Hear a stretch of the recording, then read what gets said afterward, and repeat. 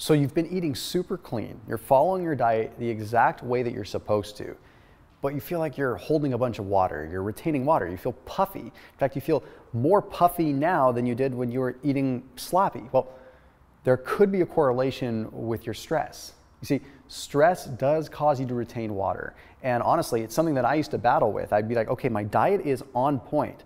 Why am I feeling like I'm puffier in my face? You feel like you're gaining fat. In reality, it's water. And you have to look at your other factors in life.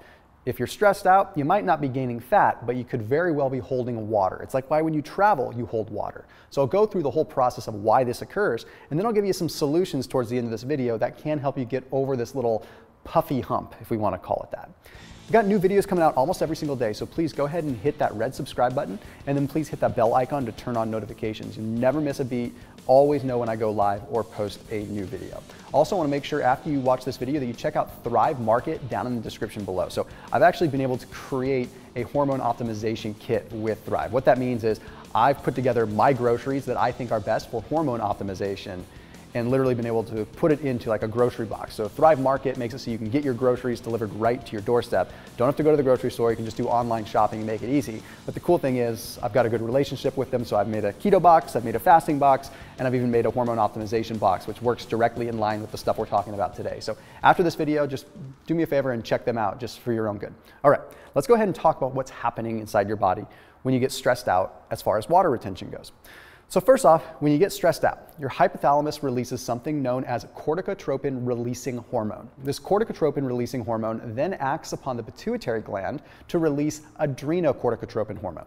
Now, just like the name implies, adrenocorticotropin, the adrenocorticotropin hormone acts upon the adrenals to stimulate glucocorticoid production. Glucocorticoids are going to be things like cortisol, and we're going to talk about some of the catecholamines like adrenaline, epinephrine, you name it. Now, that's not the end of it. It doesn't stop there. You see, when we're stressed out and cortisol releases, we also have a release of what's called aldosterone. Now, it's the job of aldosterone to regulate sodium and potassium balance within the body.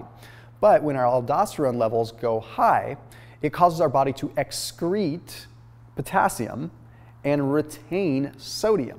So when aldosterone is high because cortisol is high, we hold on to sodium, which therefore causes us to hold on to water. But it goes a lot deeper than that. Because we're losing the potassium, it gets a lot harder for us to be able to find our mineral balance again. Stress, for some reason, causes this sodium retention to occur.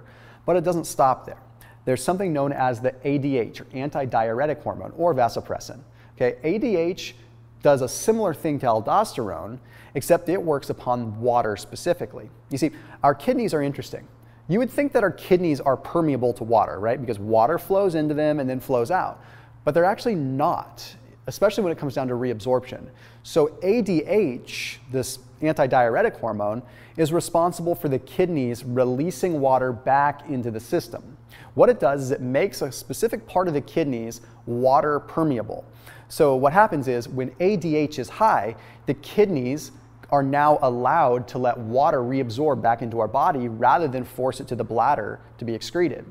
So ADH makes it so we hold water specifically, whereas aldosterone makes it so we hold sodium, but along with sodium also comes water. So when the two of them are working together, it's a huge problem because not only are we retaining sodium, but we're also retaining water, and the kidneys aren't forcing the expelling of that water. Because, again, ADH is making us hold on to it. So without this fluid balance, we're in a world of hurt. And that can make us more stressed out and cause more cortisol. And what have we learned about cortisol? Along with a cortisol release comes an aldosterone release. But now we're finding that along with an aldosterone release generally comes an ADH or vasopressin release. Oh man, like we're totally like just screwed here, right? Then there's a study that was published in the Neuroscience and Biobehavioral Review journal that found that there absolutely is a link between stress and the angiotensin aldosterone pathway. Okay, so what that means again is there was a solid link. When someone is stressed out, they have that angiotensin pathway that releases aldosterone that makes us retain water. Okay, but then there's another study. So the British Journal of Plastic Surgery found that when we had an increase in cortisol, we did actually have an increase in ADH. So a direct link. Now this study was done on burn patients, so it's interesting. They looked at burn patients, they knew their cortisol levels were going to be high, but they wanted to see, was there an increase when cortisol went up along with ADH? And sure enough, there was. So we now know that stress is what's making you puffy. You're fasting, you're doing keto, you're doing everything right, but then all of a sudden you're holding on to water and it's a bummer. Well, what can you do?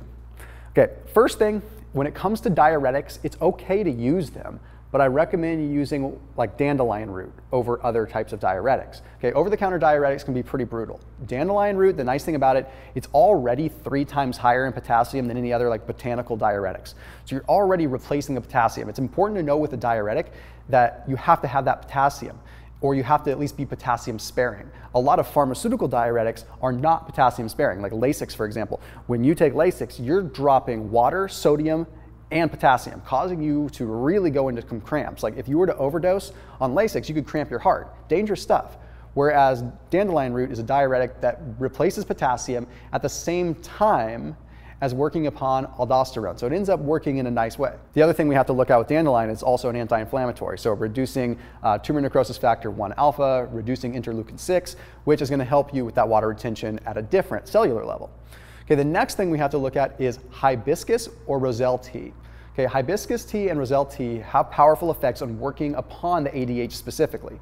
So it acts upon specific vascular relaxation. So it opens up the blood vessels so blood and water can get to where it needs to go a little bit easier, so your body doesn't have to hold on to it as much. Let's also increase urine production by 48%. So if you're retaining a lot of sodium, you do need to increase your urine output so that you can replace the right minerals. So whenever you do take a diuretic or drink some kind of diuretic tea, it's important that you replace the minerals that you are losing. All you're trying to do is kickstart the process of the kidneys expelling water. You're not trying to just get rid of water and then leave it. Otherwise, you're going to end up in a complete weird fluid balance that's going to trigger more cortisol. So whatever you excrete, you replace, okay? You're just trying to lose the water. You're not trying to lose the minerals. Lose the water, bring the minerals back, and your body will get back to homeostasis. It's very important.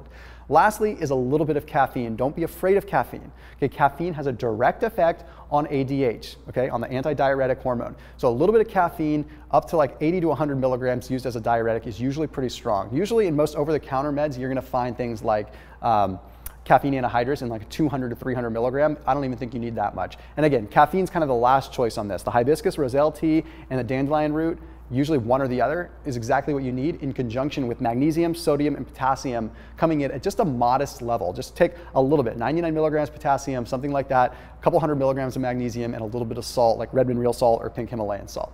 So hopefully this gets you through this little puffy hump that we have to get through. As always, keep it locked in here on my channel, and I'll see you in the next video.